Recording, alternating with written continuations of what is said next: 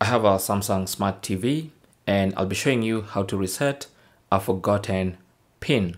Now let's say you had set up a pin for your Samsung TV, maybe to lock apps or for some parental control, but then you forgot your pin. So when you try to launch an app like this, you're not able to get into the app because you can't remember the pin.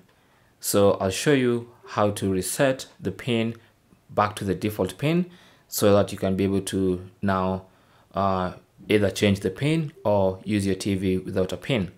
So this is going to take a combination of buttons on your remote. So you're going to press the mute button. Now, some of the older remotes, especially these smart solar remotes, will have a mute button.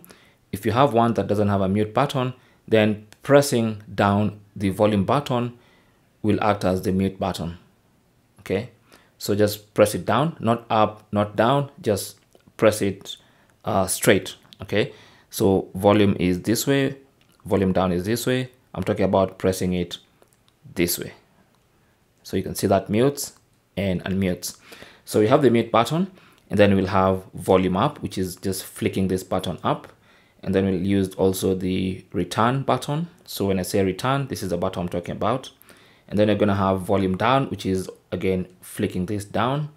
And then we're also going to use basically those are the three buttons we're going to use in a pattern.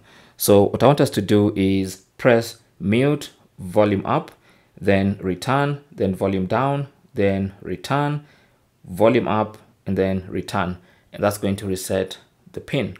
So let's do it together. So with the TV on the home screen, just go ahead and press mute, then volume up, then return, then volume down, then return, volume up, and then return.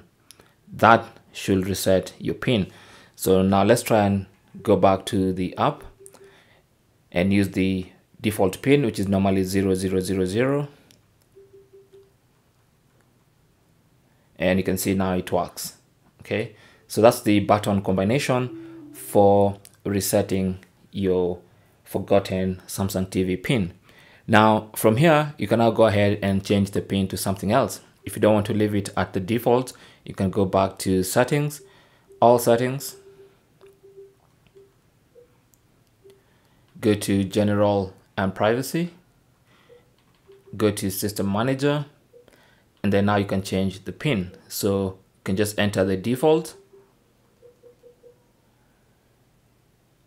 and that's going to now allow you to change the pin to something different. Re-enter the new pin you want, and that's it.